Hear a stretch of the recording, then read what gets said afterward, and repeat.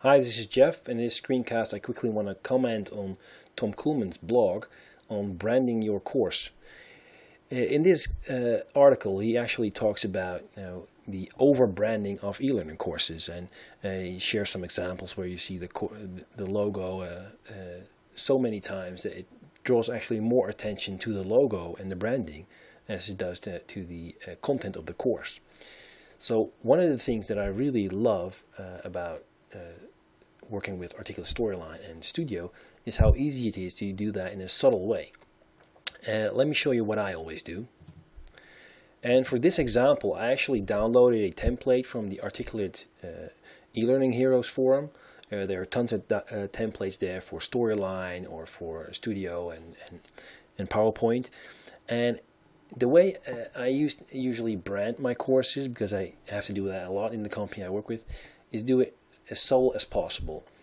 And the best way I feel to do that is to use a nice banner in the top where you can actually put the logo, maybe some room for a title if you want to, but that is a super easy way to do it. So I've prepared a couple of examples in PowerPoint,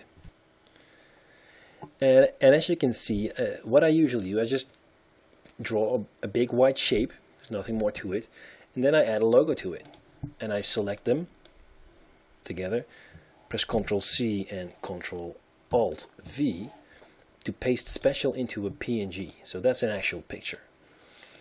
And this picture I will just use in my Storyline file. So as you can see, there's a real simple way. I created, just picked up a random set of logos from the internet, so IBM, Pepsi, UNICEF, and I'm going to grab this UNICEF logo and I'm just going to put it in my Storyline file. So boom, there it is.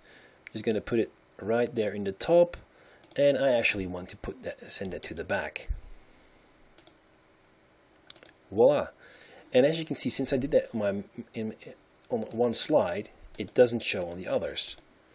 So what you really want to do is put this logo, take it away, go into the slide view, or slide master view.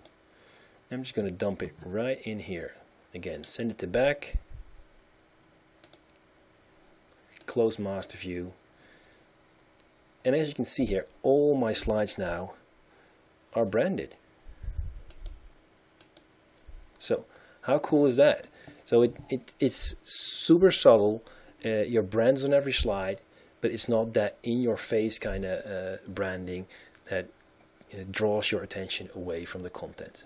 So a quick way to brand your course.